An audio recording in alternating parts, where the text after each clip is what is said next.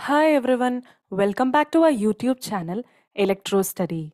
This is lecture series 1 under Introduction to IoT, dealing with a basic introduction of what IoT is and basic introduction of what networking is. Come, let's go into the video. Please do like, share, subscribe and comment. So these are the possible learnings that you can take out from this lecture series, Introduction to IoT. So first, you will be seeing the evolution of IoT. You will be understanding about the evolution of IoT, networking components of IoT, and addressing strategies in IoT. And the second possible learning will be you will be dealing with various sensing devices and actuator types. Third possible learning is the processing, what all the processing available in the IoT. Fourth learning is it is associated with many technologies that is used in IoT. And finally, the fifth possible learning is about the architecture of complete IoT application. Now, we need to understand what is IoT. So the complete world is now into IoT. So what is IoT? IoT is nothing but it is Internet of Things. That is, it is a thing where it is embedded with hell number of things, that is software, hardware. Hardware consists of electrical, electronics, networks, sensors, actuators, etc. So all these hardware combined into a software to make the software makes the hardware work, and n number of people can access everything. So it you can tell that in a different way, like it allows collection and exchange of data. You can play with data, collections of information. So what is the goal of the IoT? So this IoT, based on the internet connectivity, it helps in connecting different people at different areas with a common server, right? So you can tell IoT as a smart. It is very smart application. How you can tell that it is smart? By improving the aspects of our life. It improves each and every day of our life. Based on some technology, it is growing. See, we use AI algorithms, we use data collection to maintain the database, and we use different networks to connect all the collection of data in one place. So this is the complete process which we are seeing in daily life is nothing but IoT, right? So what is networking under IoT? So just a small introduction I'll give you about this. The data and the information collected together, say some applications like from agriculture, from the base application, that is from agriculture to all the military applications and operation, all depends only on information. Only when there is information you can cultivate. See, in agriculture, if there is information what people requires, then only farmer knows how to what to be cultivated, right? So the same way in military operation, what information does the India Pakistan border requires, military people requires, based on that their action is, right? So information is a must for playing with data and information in a network. So in present day operation, various organizations are focusing on the speed and nature of information.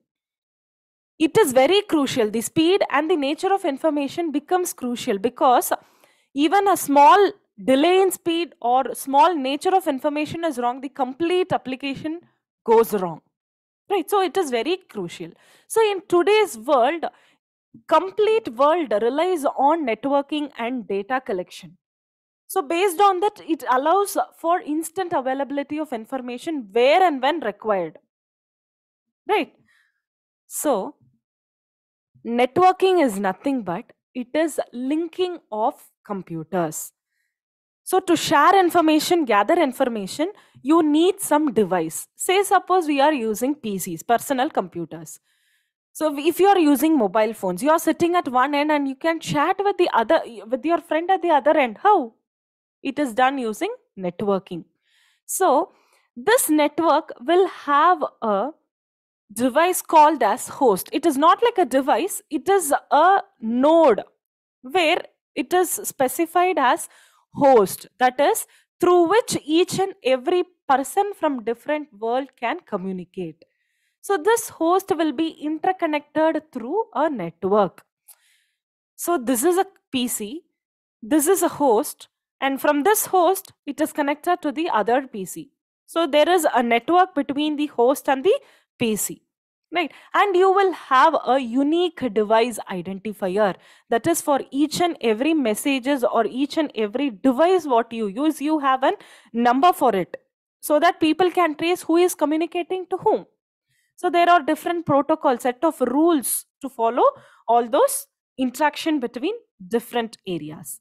So here, host is nothing but it is a single path or a multiple path which is used for sending and receiving data, as I told. So this will be a host, the line. This will be a host. One end people will be sitting at one end, another people will be sitting at the other end.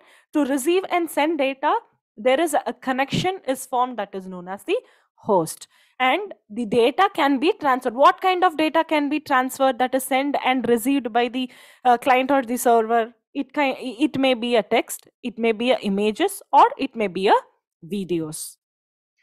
So this networks, it is divided into different types based on these parameters: types of connection, physical topology, and reach of the network. So these three, based on the requirements, it is divided into these kinds.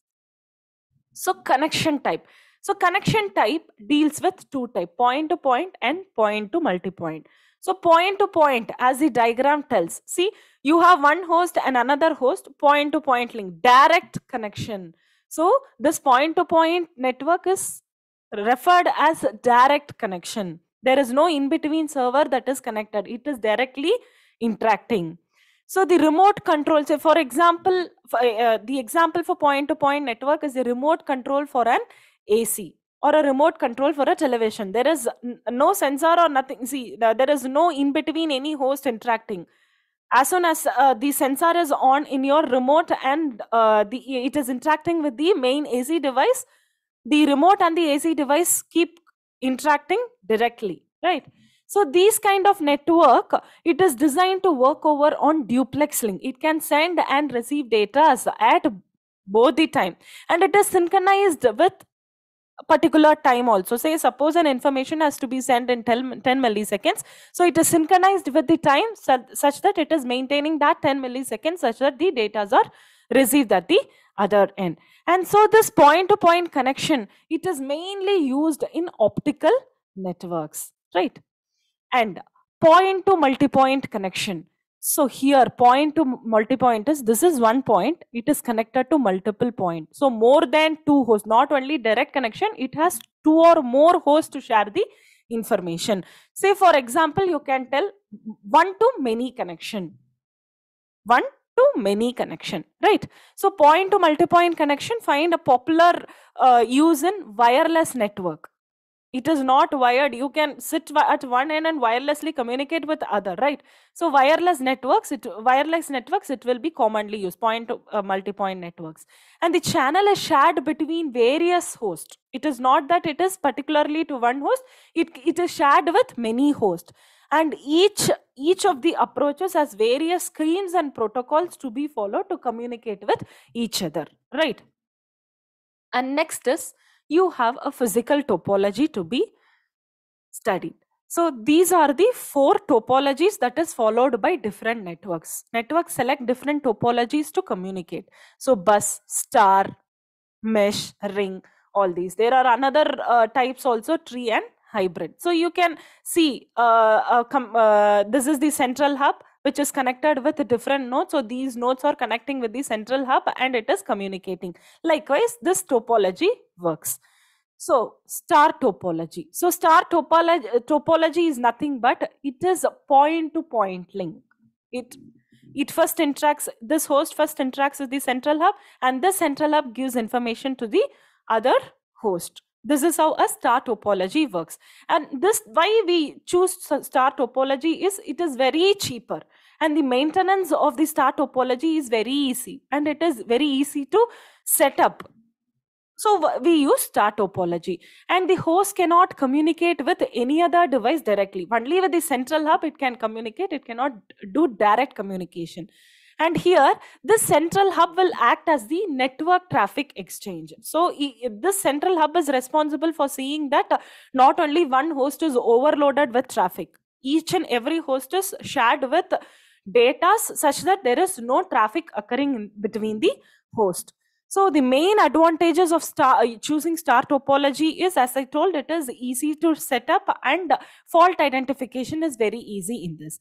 And disadvantages of this topology is, if one point fails, if suppose the central hub to this host, if it fails, the complete topology is a breakdown. So that is the disadvantage. Next is mesh. So mesh is nothing but each and every host will be connected to each and every different nodes. So in mesh topology, all the hosts will be interacting with all the host, right? So there will be massive number of links created between different nodes. So the best advantages that you can see in this mesh topology is it is robust.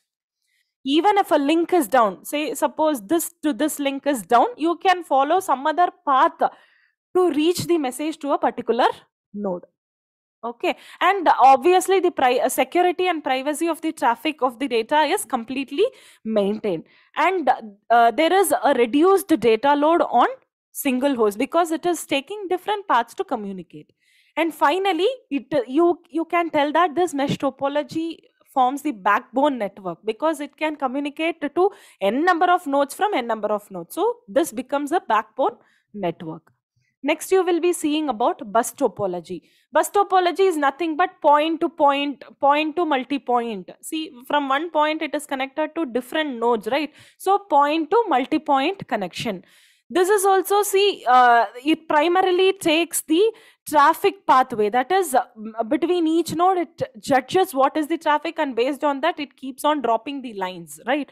And the advantages of this bus topology is it is easy to install. However, you have one restriction, that is the length of the cable. If you keep on inserting a host, so that is a host or node to the line, the cable length will keep on increasing, which you will have losses. Obviously there will be losses in cables, so that is a disadvantage, but advantages is easy to set up. And the cabling also, it is very simple, it is not complicated. And another one main drawback of this topology is it is difficult to find a fault. If there is a fault occurring in this particular node, it is difficult because many data are passing through this cable. So it will be difficult for us to find the in which network the fault is located. Next is ring topology. So ring topology, it works on the principle of point to point connection. That is, this ring, it forms a ring shape. From here, data will be transferred to here. If suppose this is the starting node and ending node, this is the ending node, either you have to transfer like this or you have to go through like this. So point to point. So each of the hosts will be dedicated to one connection. And based on repeaters, it forms a symbol of a ring. Here, the fault identification and the setup of the complete topology is simple. And only one disadvantages you can see in this ring topology, that there will be a high chance of failure. If suppose this fails, then you cannot send data through this pathway. Complete host will be failed. So these are the comparison between different network topology, star, mesh, bus and ring. You can see what all the features this topology uses and what is the advantages and disadvantages of using the different topology. And based on this comparison, you can come out with between these topologies, which topology is best to use in IoT application using when you are using networking models. Hope you have understood this introduction part. Stay tuned for other lecture series where complete introduction of IoT will be explained. Thank you. Stay tuned.